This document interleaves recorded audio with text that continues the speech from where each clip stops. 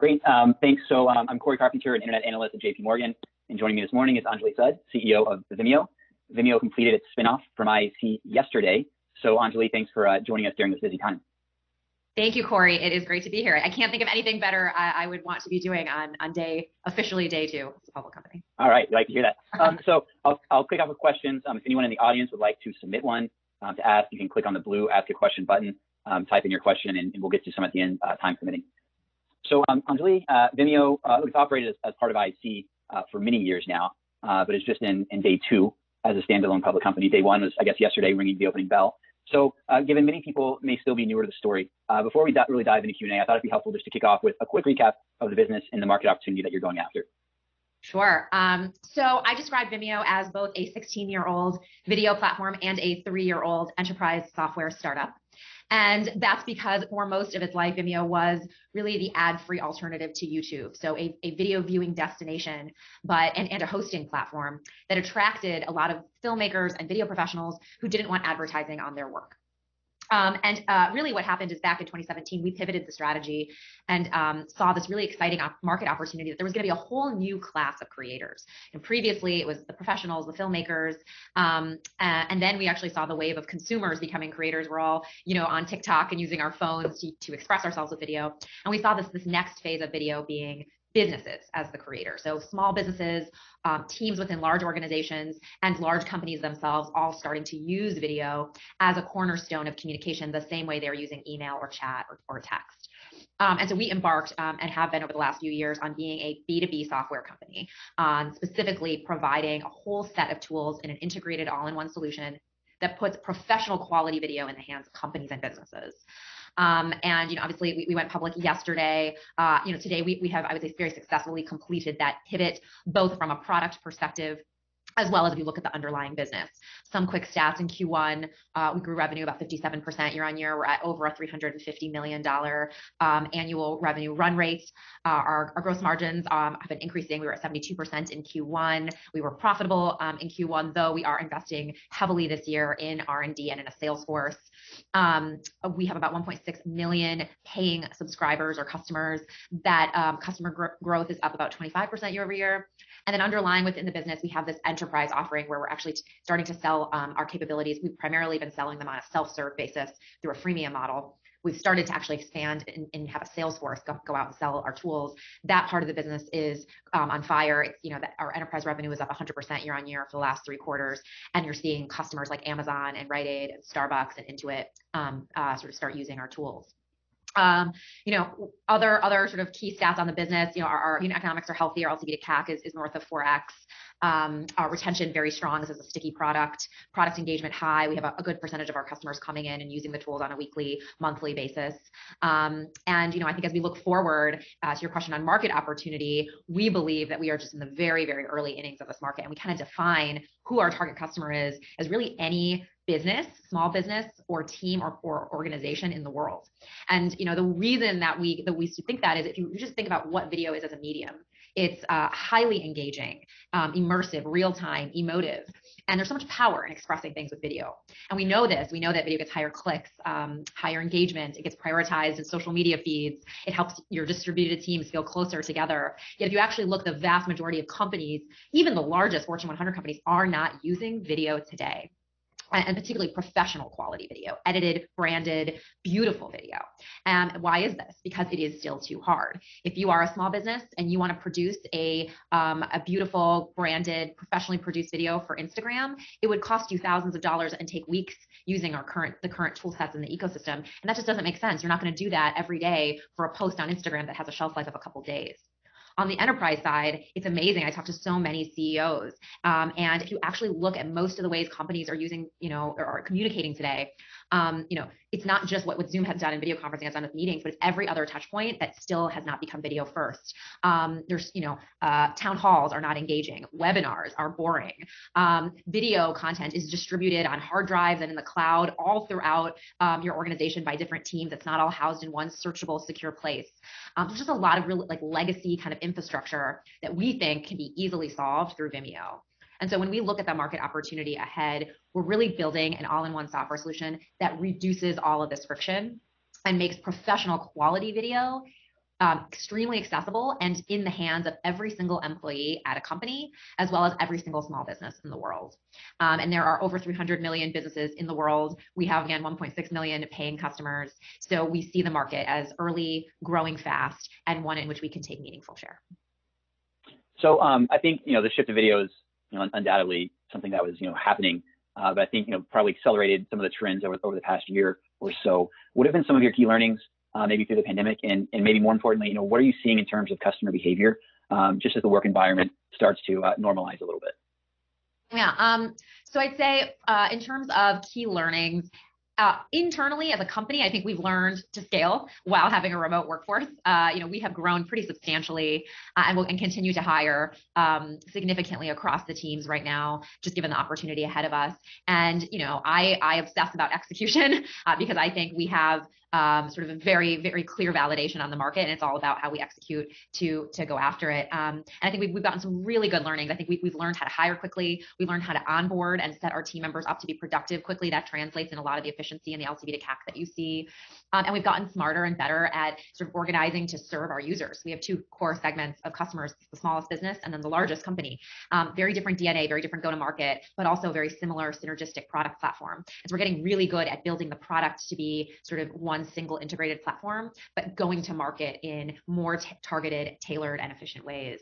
So I think really good learnings there. In terms of the market and customers, I think what we've learned is that our hypothesis is correct. Small businesses, if you ask them, you can choose between posting a video or posting an image or text, they will choose video every single day of the week, but you got to make it easy for them. We launched a tool called Vimeo Create.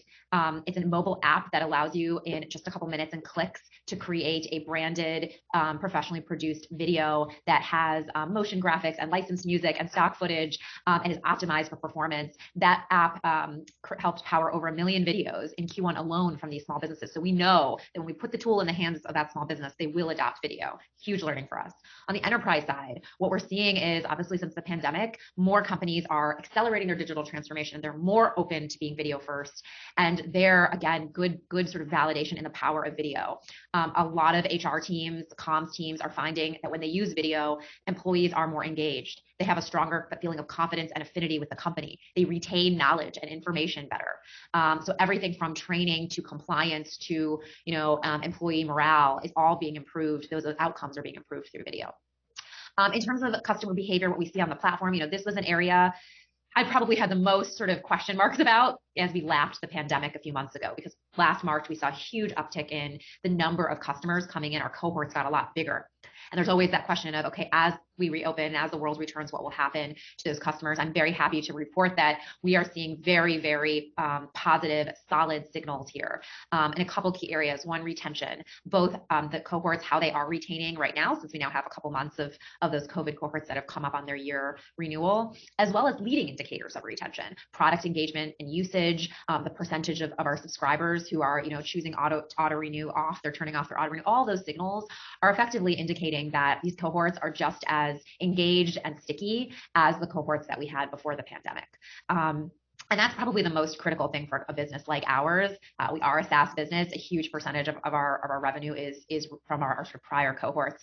And that is looking really strong. And ultimately underlying that, Corey, what we're seeing is this notion that video is working for people. So even as they plan to come back, they see it not as an or, but an and.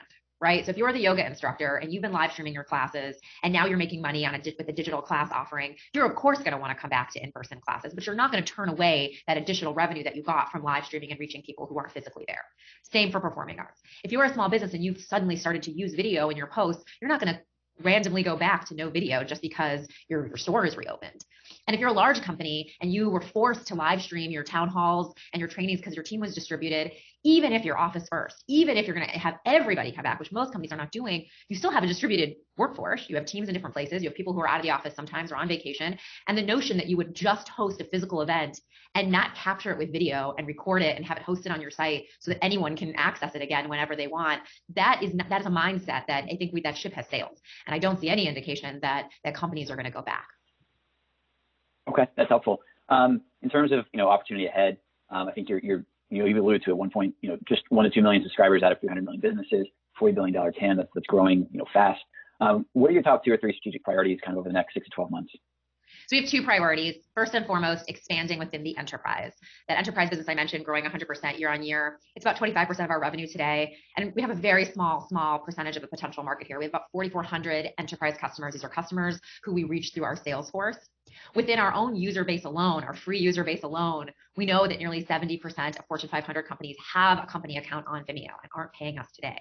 So big opportunity to just better connect our own user base through product in a bottoms-up fashion, better sort of qualify and connect those customers to these enterprise products that we offer. The other thing we're doing in the enterprise is significantly expanding our product suite.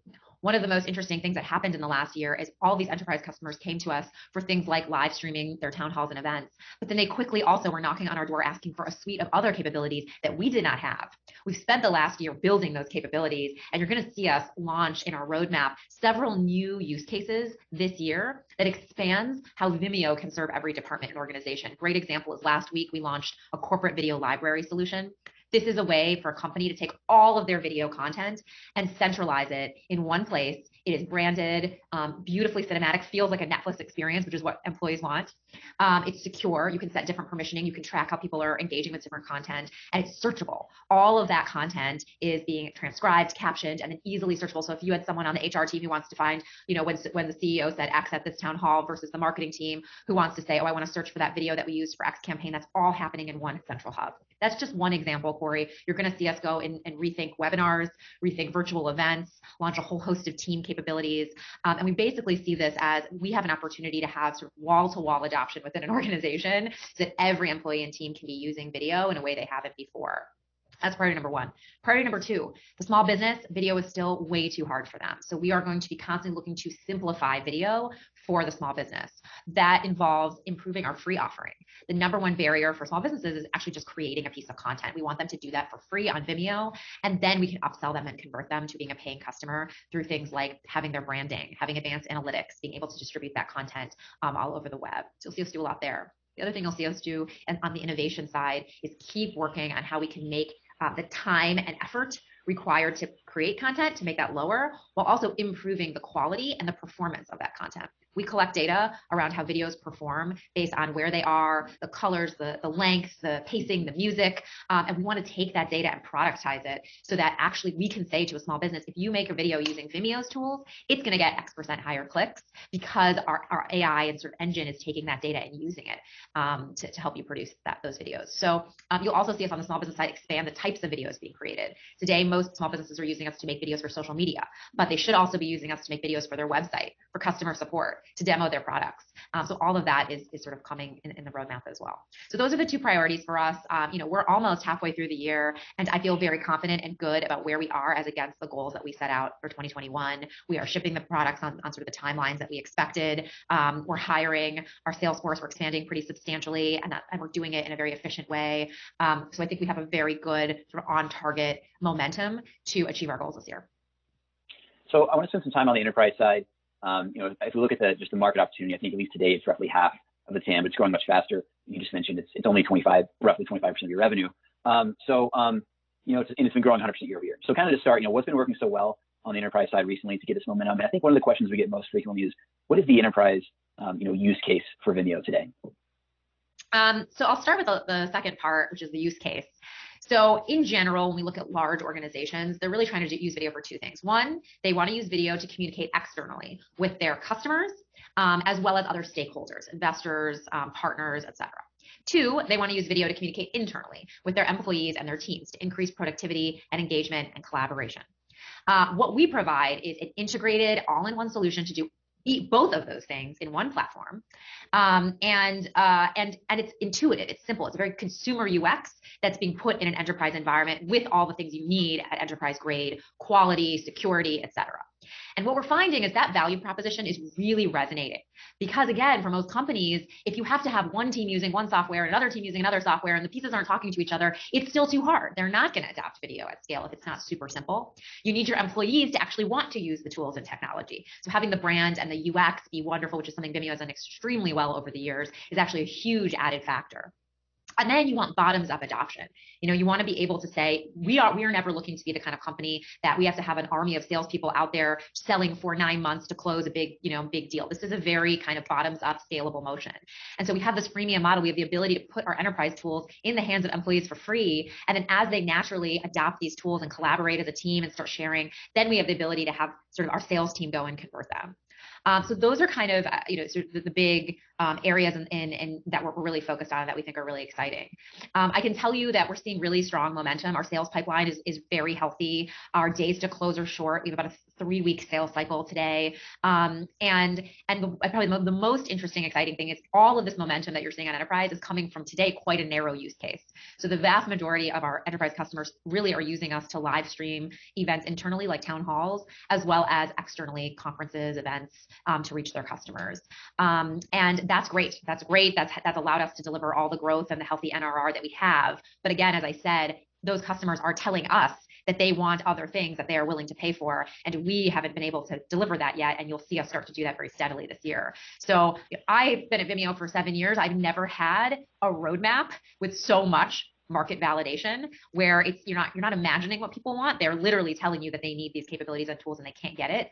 And it wasn't, a heavy lift for us to be able to deliver them within a year. We've been building and we're well on track. So, that's kind of how I think about the business. The only other thing I would say on the enterprise side is we are still quite early in our go-to-market. We are not yet best in class. The types of companies that we look at and aspire to sort of be like are sort of more of the Atlassian model, very bottoms up, free sort of product driven model of qualifying leads and then turning them into enterprise customers. It's really interesting. About 70% of our new enterprise customers in Q1 started as free or self-serve users, which sounds impressive, sounds like the model is working, but actually most of those customers were raising their hands and coming to us, as against us having a very clear sort of, X customer has this corporate domain, they have this number of teams, we flag them in our system, it goes into Salesforce, sales team picks up the phone. That model we haven't really gotten that going yet. So I think that's a really major growth lever for us. And you'll see us really try and ignite that in sort of the next few quarters. Okay. I want to talk a bit about shifts to the international opportunity. Maybe help us with what is your international presence today? And video is certainly a very global need. And how should we think about your ambitions and expansion plans outside the U.S.? So international is absolutely a big opportunity. We are over 50% of our business and users at Vimeo are outside of the U.S. today. But there's a couple key pockets of opportunity. On the sort of SMB or self-serve side of the business, what we see is that our conversion rates outside the US are about half that of within the US. So we know that we need to do a better job of having translated, localized experiences, the right payment methods, the right marketing in each of these regions. And you'll see us, we've invested quite a bit this year in making some improvements. So you'll see us look to improve that conversion rate. And just given the scale there, if we can improve that conversion rate a point or two, that can have real implications for us. On the enterprise side, we're about 2/3 of our business is in the US. And we have a very nascent but quickly growing sales force in the UK in covering our EMEA region. This year, you're going to see us sort of double down in that region. We're growing very quickly, the sales force there. We certainly see demand outpacing our ability to serve it with the current sales force. And then you'll also see us take that same model and replicate it in a few other regions. We've already set up our first boots on the ground in APAC, in Asia, and then you'll also see us do the same in LATAM. And so, definitely real opportunity. Zooming out, I think the big sort of takeaway is, as you said, video is a global need. And what we're finding is that while we have to do some work on the enterprise side to get product market fit in these different regions, some product work and some marketing work, it's not a ton of work. It's an incremental lift, but it's not one that requires such a significant investment that it's not something we should be able to just sort of rinse and repeat and do. And so that's promising. And I do expect over time Vimeo's business to continue to become more and more international. And just, what I think is most exciting is there is no one region that's sort of, more bespoke or sort of has a bigger opportunity. Every single region in the world has businesses, and each of those businesses wants to use video because that power is so ubiquitous. I want to talk about competition for a bit. Maybe if you could just help us with, I think you've mentioned YouTube before as often, sometimes your biggest competitor. So what is the competitive, who are you competing with basically? And when you're winning these new clients, are they coming from other customers, or are these, are they totally new, basically adding new capabilities? So we don't really have one direct competitor today. As I said, one of the things that we do so well is we have this extremely broad integrated solution that lets you do all these different things with video. And so because of that breadth and the focus in video, there really is no direct competitor today. What we see is that for different parts of the use cases, there may be a niche competitor, a point solution, or there's just a free alternative that like a YouTube, but that has significant kind of constraints in terms of what you can do. But what's really interesting, if you look at what we replace, what is the alternative? It's actually very rarely another software provider in video. The vast majority of the time, and this is true for both small businesses and large companies, they're not using video at all, period. And this is really about getting them to use it for the very first time. So what we're really selling against is the friction and that sort of lack of inertia to go and adopt this medium because it feels too complex or expensive or intimidating. There are, of course, times when we do have direct competition, and typically when that happens, we win based on having the breadth of capabilities in all-in-one solution, the quality of the technology and tools, simplicity of the UX, and having all of that in a price point that's very accessible. But I can tell you that we rarely find ourselves in situations where we're in sort of a very directly competitive bake-off and we're losing because of sort of a one-to-one comparison.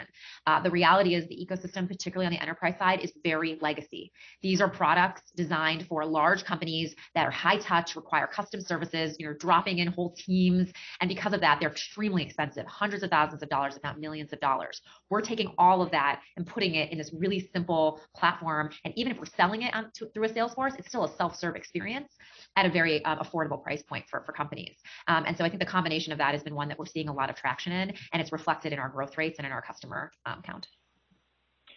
You've announced a lot of partnerships over the past few years. Maybe it feels like more and more recently, GoDaddy, MailChimp, Shopify, many more.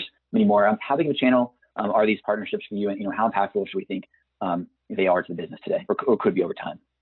Today, partnerships are a relatively small part of our business, but we believe, and what we're seeing is that this can be a real substantial acquisition channel for us in the future. So we are investing heavily in our partnerships strategy this year. The sort of strategy in general is, and it goes back to the market, if most of the market isn't yet using video, then we need to get video and Vimeo in the hands of businesses wherever they are, as opposed to having to wait to attract them to Vimeo themselves. So what we've done is we've natively integrated a lot of our tools and capabilities into platforms like GoDaddy with the idea, and we're actually providing it for free. We're not licensing that technology on a white label basis. Instead, we're providing it for free with our branding. So it says powered by Vimeo within these interfaces. And then we're asking our partners, we'll help you create, your users can create 1 or 2 videos for free. But then once they want to create more content or they want to add their branding, we're asking those partners to push that customer to Vimeo directly within their product. And then that becomes a very scalable, efficient customer acquisition for us. What we've seen so far is that model is working. We are able to both add value to these partners, and they're excited to do this kind of deal with us. It's winning for the partner. They're happy with the experience. Their users are engaged with video on their platform, and they didn't have to go and invest to try and do video themselves, which is extremely hard. And it's working for us. We're seeing a good volume of new users come in who we are then able to convert at a healthy level into subscribers. It is still early days. It takes time to kind of build out each of these partnerships and then for each of them to scale. But you will see us launch more partnerships in the future that are really utilizing this model. And I expect that in 2022, you'll start to see the impact of this very explicitly in our numbers and in the P&L. So do you want to talk about the numbers for a little bit, maybe save for last? So you did lay out some financial targets at Investor Day before going public. You expect revenue to grow at 30% plus CAGR the next 5 years. What gives you the most confidence in your ability to reach these targets? And then on the flip side, excuse me, where do you see the most execution risk? I think we feel very confident as I sit here today. I'd say more confident than ever around the targets that we've provided. Underlying that 30+% growth rate is really an assumption around both sub growth and then ARPU growth. And the way, sort of the simplest terms, sub growth is really going to be driven by our ability to acquire small businesses at the SMB sort of piece from a freemium perspective. And there, as I said, the traction that we're seeing in partnerships, the improvements we're making on product, the fact that we already have a very healthy freemium funnel. Over 60% of our subscribers start for free. We see extremely healthy rollover rates in our free trials. Like we know that when we get the product in the hands of people, they like it, they try it, and then they buy. So you're going to just see us continue to grow there. But that the sort of signals are that this is a sort of a model that we can make work. And then on the ARPU side, that's really coming from enterprise as that business scales. And as I said there, we started the year with 75 sellers on our sales force. Our target was to double that number to 150 by the end of this year. We, halfway through the year, we're increasing that number, and we expect to now grow even more than that while maintaining very healthy sales efficiency. So all the signals that we're seeing tell us that we should be able to do that. So I think, overall, when I look at the market and I just say, okay, we have 4,400 enterprise customers today, and just look at how many more tens of thousands there are in our own base alone that we've already identified, much less in the world, that all feels very achievable. In terms of execution risk, I feel very good about our ability to hire and expand the team. As I mentioned, operationally, we've really set ourselves up for scale. I think the biggest execution risk will always be product. It is one thing to hit a roadmap and hit a timeline to ship a product, but as we all know, amazing, great products comes down to so many things: deeply understanding the customer, getting the pricing and packaging right, making sure the UX is actually working and really solving a need. And what I can tell you I've learned here is that you often don't get it right out of the gate. It takes iteration and it takes time. So the way I think about this business in general, I think there is very little risk from a sort of market perspective, from a strategy perspective. I think that is just all tailwinds and momentum. And I think on the execution side, it's really a matter of when, not if. I know we will get the product right. We've done this many times before, and we have an excellent product DNA. The only thing I don't know is, will we get every product right out of the gate, or will it take us a couple quarters to iterate, adjust the pricing, adjust the UX? And I expect it'll be a little bit of both, but just given how much we have in the hopper and how well we're sort of moving right now, I feel very confident. I want to ask, so you're starting with, excuse me, you're starting with a little over 300 million of cash, no debt. So certainly a good start post spin. How should we kind of think about your strategy around M&A? You've been inquisitive in the past. Now that you're a standalone public company, how do you think about that, and maybe more just broadly capital allocation? On the capital allocation side, our growth trajectory and outlook is all based on organic investment. Again, where you'll see us invest this year as well as in the future, first and foremost in R&D. It all comes down to building a great product that reduces friction. Second, in our sales force and expanding the enterprise side. And then third, in marketing. And there, we do see a lot of opportunity. So most of the world doesn't actually think of Vimeo as a B2B software company. And we certainly have work to do to sort of increase awareness. But I think all three of those buckets are ones where we will continue to allocate capital organically to drive growth. M&A and sort of non-organic levers are, to your point, ones that we have taken advantage of before, and we'll certainly look always opportunistically to do. I put it in a couple buckets, the types of areas that we're interested in. One is actually talent and institutional knowledge. So acqui-hires, getting access to IP in very complex future areas of video that we might not have a ton of expertise in.